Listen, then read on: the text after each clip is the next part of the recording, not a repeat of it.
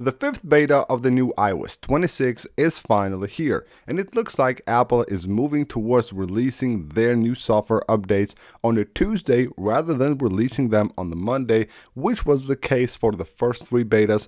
But with the last two betas, beta 4 and beta 5, we're seeing them just releasing these betas on a Tuesday. Either way, the update is here, and let's go ahead and take a look at this update and see what's new. First of all, you will notice the size of the update is actually quite big. Even though it's beta 5, it's around 10 gigabytes right here on the iPhone 15 Pro Max, and from what I have seen all across devices, it will actually be quite big in size.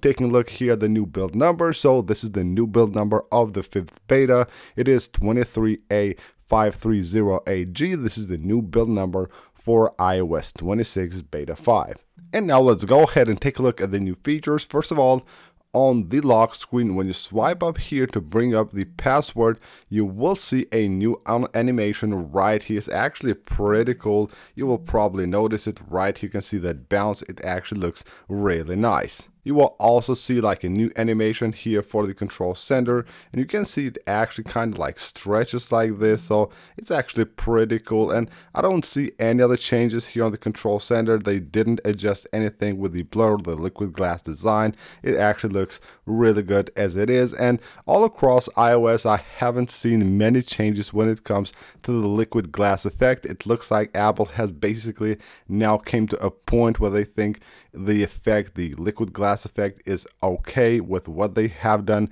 and I think is okay. It actually is really good. It looks much better than the first beta, and of course it looks much better than the betas where they had just like removed it quite a lot. So now it's probably the best that it has been throughout these betas. Now you will be able to find a really interesting change here for the camera. If you go to the camera settings and scroll all the way down, you will have a new option here for mode switching. Classic mode switching, basically allowing you to use the classic mode switching on the camera app. So we have a new one. If we just disable that, you can see on the camera here, we have basically a new way to switch between the different modes, but now you can also invoke the classic one if you don't like this change and enable it right here. And we also get a new icon for AirDrop, so when you try to share something, you can see we have a brand new icon for AirDrop, which looks much better than the old one. Going into the Notes app for the first time, you will see the splash screen right here, letting you know about the new things that you can do with the Notes app on iOS 26. Now, there's also a really annoying bug that Apple has fixed with the Photos app. You probably have noticed it, that if you play a video on the Photos app and you get out of that video, you're just browsing maybe your photos or other videos, it will still keep playing the audio from that video.